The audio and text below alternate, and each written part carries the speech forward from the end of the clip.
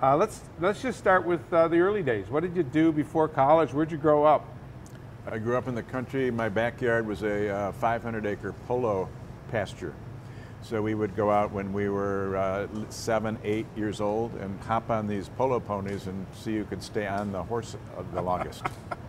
It was sort of an idyllic place, at least in the summer, to grow up south of Buffalo, New York. South of Buffalo. In East Aurora, New York. At least the summers were great.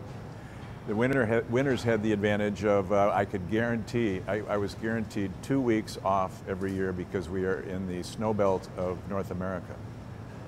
So every winter there would be no school for, on average, 2 weeks. So that's not far from like Cornell University, is it? No, it's probably 3 hours from Cornell. I see. So, and what about college?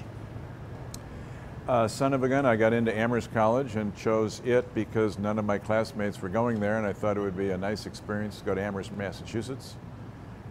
It was a great experience there. It turns out probably the only school, Division III school, I could get on the golf team. It was sort of an academic place, and every class had one very good golfer and then a bunch of also-rans. I was one of the also-rans and played number 6 on the Amherst College golf team for 3 straight years.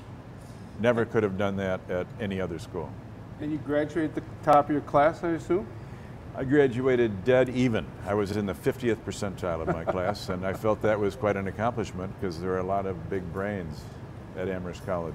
Still are.